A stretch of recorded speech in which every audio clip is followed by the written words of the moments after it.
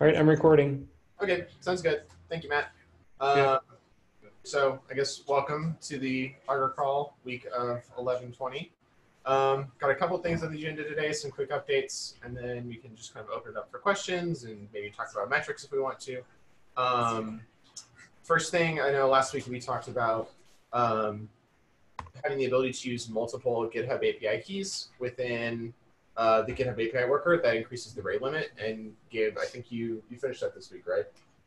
Yeah, it's been fully implemented and tested, and we already have some instances utilizing that and making use of being able to switch between multiple API keys, and that's, able to speed up our data collection for the GitHub API data source, like by a factor of 3, 4.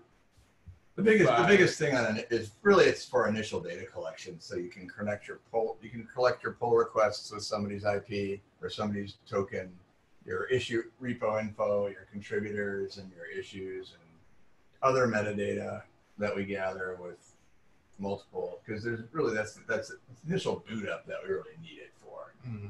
Right, like you can get your initial data loaded a lot faster if multiple people are contributing their API keys. Yeah, just because there's a lot more requests that need to be made.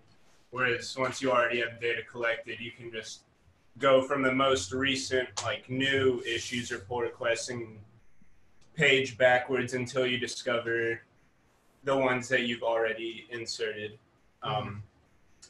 in that initial data collection. Exactly. So how do you use the multiple API keys? Do you specify it in the config in multiple places? Yeah, so you have your one API key in the config like normal, just how everyone's config is set up, and that will be the first API key used. And when that one hits its rate limit for the hour or however long it takes to reset, it will look in the database in the Augur operations schema, in the worker OAuth table. And on our development database, I've inserted some of the other developers' API keys for use for that kind of thing. So if someone's using this on their own instance, they would need to go in and insert the API keys that they may have access to. That's not something that we would provide for users, you know, but if they have access to multiple API keys, we want to give them the ability to speed up their initial data collection. I suppose it probably would be worth making a little utility command that would let you add additional API keys if you didn't want to actually go into the database. But yeah. I don't imagine that'll be a super often use case we'll have to worry about. And just like with any other API keys, we can't store them in the Git repo or else they'll invalidate them. Right. Right. Which is good. We like it. We like that it does that, but makes that a little bit more complicated. And lots of times we end up managing the data collection for instances that we boot up for people. So in that case, we do have access to our team's API keys to speed that up for certain consumers when that is the case, when we're doing the data collection for them. But that's kind of where that's at. Any questions about that? I think we should all, do you want to hear more about with that? I'm good. Okay. All right. So one of the other things that I've been working on this week is, so we've been collecting data from the Linux, the CI badging API, which we really like, but the way we had it implemented before, we had an exact map of every API, like every, I don't know, call it field in the API to a column in the database, which meant that every time the API definition changed on their end, like if they added new columns or took them away, it would break on our end. So we were very locked in, and that was starting to cause some issues every time because they update it frequently, which is good. We like having more data, but we didn't want to have to keep, editing the schema. And so what I did was I switched over to instead of having like it was what like 200 columns, one for each field. It's just it stores that whole response as a JSON object, and just a single column in the database. So now it doesn't matter when the Linux Foundation changes or when they change their API schema, we can just pull that JSON object and we can pull exactly what we need from it. And so it's still used the same, like you still use the metric the same, it provides the same amount of data, but the way it stores and retrieves that data is a little bit different. And now we won't have to worry about it breaking super often, which we are very happy about. There is a couple, like one more thing I have to fix with it, just getting, making sure that we know what project IDs and what like the CII project IDs and our repo IDs go together, so we can perform the query correctly. Instead of just retrieving data for every single project that CII does, we'll be able to specify it. That's not a super hard fix. I just haven't had time. I had to go to Denver the past 2 days, so I haven't had time to figure it out, but that won't take me very long. And that should hopefully allow us to start providing more data more frequently with that. I know it's a pretty popular thing. Any questions about that? No, it all makes sense. Okay, sounds good. I know the other thing that we did this week, I know we were talking about working on that configurable front-end server. If you want to talk about that. Yeah, so it has become a use case that's come up where people are running Augur is different from where their endpoints are being hosted. Right, yeah. So let's say they are running Augur, or did I explain that? If they're running Augur in one location, but they are wanting to hit endpoints in another location. Right. Right. So you could run in theory, you could run the back end in one server and the front end on another. And there are some environments, mostly EC2, where they have these internal network routed IP addresses where Augur is not able to find its external IP when it's running, but we need to compile it to the external IP so that the front end can find it. And so we've made a change in the Augur config.json that would allow you to specify your local IP so Augur's workers can find Augur, and also a separate front end that refers to an external IP so that when you hit the web page, it's referring to a server that it can get to from your browser. And we've only encountered this as a problem on EC2 and other large-scale virtual machines that are hosted. So where they have an internal IP address inside the data center and an external IP address outside the data center. It's a very weird, I've never encountered this issue in any other context. So what is the problem? So you have to tell Augur what is the external IP address that people use to address it so that it can serve the API to the front end. And then the front end will refer to that IP address when it's making the API call. It's just so it's not just locked into localhost 5000 anymore. Right, but if you show, but Augur won't start if on these servers only. If it's referring to its external IP address instead of the IP address inside the data center.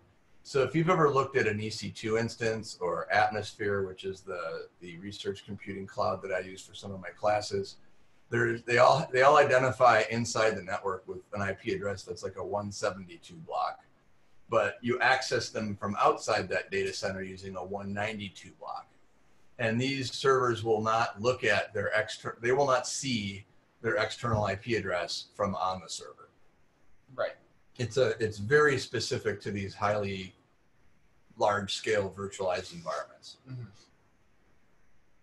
But we've got a few people trying it on EC2, and so that's why we just made this nominal configuration edition. Okay, that makes sense. Yeah. And we plan on documenting this new optional front-end block to specify a different external host import. But for the most common use case where the IPs would be in the same location, it's backwards compatible for how everyone's config is already set up. So you don't need to be adding anything new with this change. It's just an extra option to have if that is your situation. So this change has already been made in the files? Yeah, that's correct. Okay, just making sure. Pushed up to dev. Yep. But yeah, that was good. That was giving me a headache. I had no idea what was happening. I'm glad Gabe figured it out. And then one other kind of internal usage thing, not really internal usage, but just we were running into a weird error where Unicorn, or where we thought what was happening was that pip was not respecting our requirements.txt file. And I figured out why. I won't dive into the whole thing here. It was very weird, but we've switched from using a requirements.txt file to using to specifying requirements in the setup.py file. It's backwards compatible, and if you still want to, you can install using the requirements file, but it just calls the it just refers to the dependencies that are in setup.py. And now, basically, the reason we saw this problem was because Unicorn version 20 broke Augur, but version 19.9 didn't. And so we were trying to specify 19.9, and we thought it was like getting ignored. It was installing version 20, and Augur wouldn't compile. So by trying to figure out why that was happening, I figured out what the issue was. And so now it's just a small switch to where they're defined. You still use Augur exactly the same. It still gets installed exactly the same, but now we won't run into this issue of packaging versions not being respected. It was pretty small, but it took a while to wrap my head around. It doesn't make any sense to me. But that's no, thank you for mentioning that, Matt. Yeah, that's in dev. And then besides that, Sean, I know you've been working on some deployment documentation stuff. Yeah. And then I saw some stuff with time zones yesterday, or a couple days ago. Yeah, we're updating the time zone logic inside of Facade.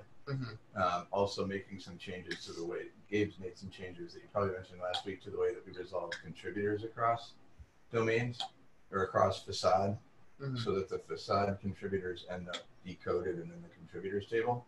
And that's actually, it's working quite well now, where essentially if you have historically with Facade or any other GitLog processor, you didn't have access to all of the rich information about most of the people who also contribute to GitHub. And we're using some APIs and some other foo to identify, decode, and provide additional information about all the contributors, as well as enhancing Facade's original functionality that did mapping of multiple email addresses for a single user onto one user. So instead of seeing 5 entries for me on the Augur project, you'll see just one entry with one of my email addresses. And this is working quite well. And in the case of Facade, you had to actually enter those maps by hand. We're actually generating those maps for people now. How? Yeah. We are taking the email and querying a set of services that decode that email into a GitHub ID. And then that GitHub ID, if we have the GitHub ID, we can get all the information that GitHub shares about that person. Okay. So if you've ever committed to GitHub with an email other than the one that you think you're using, and Matt, believe it or not, you have. You've committed to a couple, I have too, where we have these little bizarre local to our Mac emails that don't exist. And every time, so you got a couple commits with that fake email, and so those get decoded to germanprey@gmail.com, same as mine when they do that. Okay. Does it just pick pick one of the emails to kind of collapse it into, or does it have some kind of matching that it uses? No, it picks one. I mean, you can change the one it picked later if you want, but it's a first come, first served algorithm. In most cases, the first that's going to come is an actual email address that you would recognize. But which one gets picked is what we call the canonical email is subject somewhat to chance with the automated process. Mhm. It's whichever hits first. Mhm. But in like every case I've looked at, and we've got like 8,000 such mapped aliases for one of the repository sets that we're looking at. Red Hat. One of the repository sets we're looking at it's pretty. I haven't seen a canonical email that's one of those long strings yet. And fairly often, the canonical email ends up being the email tied to the GitHub account if they have one. Because lots of times, the GitHub worker will be the one to discover the contributor initially, Mm-hmm. and then Facade will go back and discover the aliases. Yeah, and so this, and I've been doing some thinking about this lately as well. Like for this identity decoder, in some respects, it makes sense to run the GitHub worker first, get all the emails that we have, and then run the Facade worker, and then run the contributors model. So issues model, pull request model, Facade, then contributors model. Like if we do the initial population in that sequence, we'll get essentially the canonical email will be the preferred email of a GitHub user. Obviously, we can do the same thing for other services that expose that functionality. But I know we've been trying to get that mapping happening for a very long time. I'm glad it's finally here. Yeah. It's Well, been very complicated. yeah. I mean, it's Props been to you guys for figuring that out. It's been working, but it hasn't been working exactly the way we wanted it to work. So. And then what was this stuff with the time zone stuff? Was just time zone is just we've been gathering time zones for commits for a long time, but what I've done is converted them from a string into the times. Postgres has a timestamp TZ data type, which actually embeds the time zone, and it's more easily queryable to get the local time zones than you storing it as a string. Okay. Yeah. That makes sense. So does any of this work map to the current or new set of metrics that are coming out? Yeah, it definitely does. Especially I only ask like if there's any effort that you want to put into getting some of the, say, images or some of the links to the APIs. That's part of what we've been doing in parallel with the work Okay. Carter has done in the evolution group. And we have a map of like 9 or 10 metrics that map to this in evolution alone. Okay. And there's also a couple metrics in risk. There are some things that Value's working on. I want to see what they shake out, and I might propose some different ones depending on. Like there's one they've been working on that they're calling social currency. Yeah.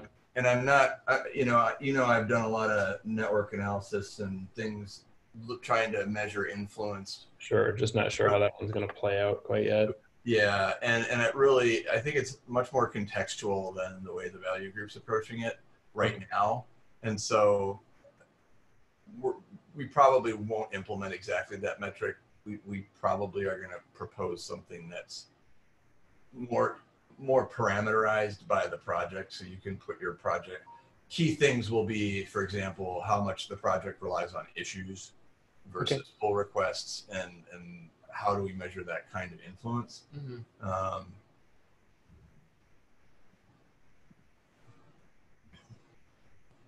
That's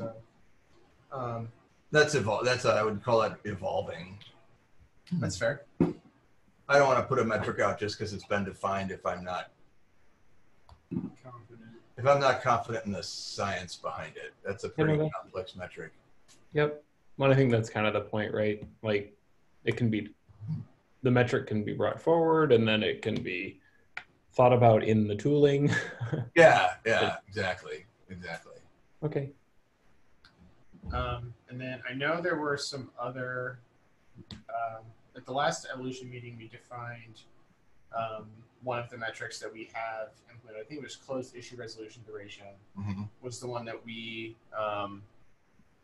or it was just like issue resolution duration. I forget the exact name, but Sean Gagg and I sat down and worked through the whole definition of that.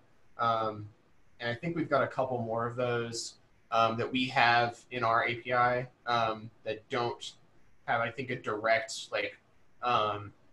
like they have like a definition page in evolution, but they haven't been like formally like laid out. So the ones we're fleshing out in evolution right now are many of them are ones that we have done that don't have a chaos metric, and so we're adding those as making them chaos metrics. But that'll be tomorrow, right? Yeah, that meeting's tomorrow, right? Yes. Yeah. I think that's most of. We also made Matt Snell made a fairly significant change that I think he's almost finished with to combine the unknown licenses into one bucket. Yes, I was going to showcase that at the end here. And we also have you gotten a list of files ready already? Yeah. So yeah, Matt and I worked out the SQL for those two things, and he's been making it part of Augur. And so I think this is going to be a very cool demo. Worth the full screen that Zoom demands. I concur. So this one's it's pretty simple. I did my screen because I have to pull up another page, but basically each of these licenses, they link to the SPDX already. The SPDX recommended pages for the license, but all these map to no assertion, the ones that were kind of lingering before, don't have like a half a dozen separate weird licenses that didn't map to SPDX, and we threw them all under no assertion. Yeah, and something so the way I have it put right now, if you click on account, it will generate a JSON document with the names of all the files, and then deliver it to you. I don't know if there's a better way to do that, but that's, I think, more permanent than a lot of other methods. But basically, it just lists off all the files that have the license present in the file. I don't know what you think, Matt, but I think people who actually want to consume that list are going to be probably clicking no assertion more often than anything else. Yeah, so no assertion, something I noticed is that a lot, some of them are images and some of them are RSTs, things like that, things that you wouldn't have a license in, but it's interesting that they make it there. So I'll be looking into that too. So wait, can you close your JSON tabs? Yeah. Like what happens when you click 31, no assertion? It generates a JSON document and delivers it through a download. Can I see that download? Yeah. And it's the full path from the root of your repository down to that. Why does it say GPL files? That's something that I made a mistake with. I'll have to fix that. Okay. So it says it should say the name of the license that's referenced in the in what you click. So I thank you for noticing that. Okay. And this isn't even deployed yet. This is just my own branch at this moment. And so all of these they could have different licenses that don't map to SPDX, right? Like the ones under no assertion. That's exactly what anything without a license that maps to SPDX is a no assertion. Okay. Would it be helpful for people who want to consume this list to also know what that license is, because they could differ, or is it mostly just about the fact that there's not a defined SPDX license? I didn't have any kind of consensus on what kind of page it should link to or what kind of description it should have. When we talked to Kate, and I can't remember if it was in the risk meeting, I think it was either in the risk meeting or a recent conversation that we had with her about the special reports we're doing for Zephyr and Jenkins X. Her request was simply that anything without SPDX license goes into no assertion. She's dual license. Yeah. Okay. So she's not gonna. I don't think she cares what it is. She cares that it's not in that list. Okay. And she wants to look into those files. Okay, that makes sense. I just was curious. Also, the name of the file will map out correctly for all the other ones, just not no assertion yet. I'll just hard code that in. That was. So when you click MIT, the file actually comes up as MIT. Yeah, so basically the first one that it looked for and no assertion here, the first one it found was it was a general GPL that didn't have any description. So that's why it said I see. GPL. But the MIT file one is going to just say Yeah. MIT. Perfect. Yeah. And I've downloaded so many of these. I feel like there must be a better way to put it in a folder or something, but I haven't figured it out yet. Oh. My sense from talking to Kate is that, and she's of course only one person, but that the use case is, I want to look at the no assertions, and maybe if there's a license I don't want, I want to know about those. Yeah. MIT's what they want. And so I don't see that there'd be any reason for her to download the giant MIT one. It's the exceptions to what she's expecting that she wants to look at. Yeah. And I think a JSON file is just fine. I think it's more helpful than displaying it on the screen. Yeah. Yeah, definitely. Especially if I was thinking of putting it in a little box. Agree? Not. I do agree. And in fact, I mean, a lot of these things, they get so big, there's so much. Yeah, one of them is 6800 in Zephyr. Yeah. Apache 2. If somebody wants to really kind of slog their way through that 6800 with a script, that's fine. JSON's a great way to deliver it. Take it, knock yourself out if you want to investigate further. But I think this is a nice end of the line. Yeah. I don't think they want to be looking at that stuff in Augur. No, exactly. They would figure out. You don't want to encourage it. And I do have a description there that says if you want to download it says exactly click on a license count to download a list of associated files. I think that's enough description. Yep, that's fine. Enough, yeah. So I just fixed the no assertion and pushed it to the pull request. Okay. So that should be ready. Yep, I think it looks good. Good job. And the SPDX document that's at the button at the bottom. Now I have to exit full screen. Yes. And that just downloads all of them, right? Actually, it has different data. Oh no, that's right. Hang on. I know what that is. I kind of brain lapsed. Sorry. The only way it keeps files in the actual SPDX document is by CHAOSS. Right. So yeah, it gives different kind of information. Pardon my ignorance. No problem. I think that's most of what we wanted to go through on our end. Does anybody have any questions? Anything they want us to hear more about, or want to just talk about, or get our thoughts on, or anything? No, I mean, this is good for me. Oh, I had one more thing. I wanted to ask about that OSI approved licenses section. Should I also include the list of files that have no OSI approved licenses, or should I just leave it like it is?